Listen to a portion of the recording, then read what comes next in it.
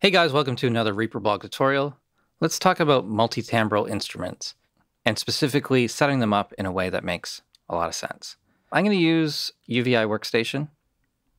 Now, if you grab a instrument from the browser, you right-click in the TCP area and choose Insert Virtual Instrument on New Track, it will give you the option of loading in multiple audio tracks to go along with this. It will do all the routing for you and everything. Click yes. And now we've got track for the plugin, and then we have 16 tracks for the 32 outputs of this instrument. And all the sends are set up here. The one problem with this is that all of our MIDI has to go on this one track. For the 16 instruments that we're going to load into UVI Workstation, we have to write all of the MIDI on one item, and that's a real pain to manage. We could set up 16 MIDI tracks and send it into this, open up the effects chain, right-click, and then build 16 channels of MIDI routing to this track. Click that. And now, just with one plugin, we're up to 34 tracks, which is a lot. It's way too much. We haven't even put in a note yet, and we're already up to 34 tracks, and the session is already a bit of a mess. Using the track manager, we can hide the MIDI tracks from the mixer control panel, like that, our 16 tracks of MIDI, and we can hide our audio tracks, like this. So now we have track for the plugin, and then we have MIDI tracks here. And in the mixer, we're only hearing the audio outputs from the plugin. This is a pretty good system. This will work pretty well. The only thing I would do in addition to this is to add in a track for a folder. So I don't know, we'll call this synths. And then make these tracks a folder. So this situation works pretty well. We have our MIDI tracks, we have our audio tracks. When we get into mixing, we're going to have to start bringing these tracks back into the arrange view so we can do automation. That convenience of having only the MIDI tracks for recording into there and then all the tracks for mixing in the mixer, that kind of goes away once we start automating stuff.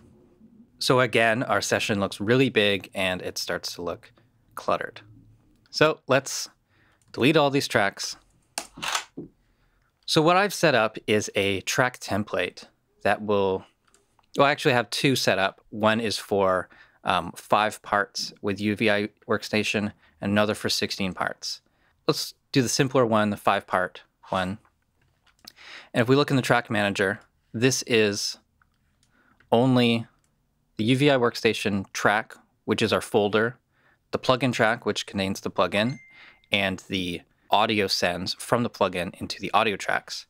And then on these tracks, parts 1 to part 5, they send MIDI back to the plugin track. And there's a trick to doing that. You won't be able to do that without creating a feedback loop. We're actually disable the audio send on these tracks and only sending MIDI. And each one of these tracks is sending on a different MIDI channel. So if I record on track 5, and we look in here, we're seeing MIDI input here. Track 3, seeing MIDI input here. So all these tracks are set to record any channel, and it's going to use the send to convert it into the part number in UVI Workstation.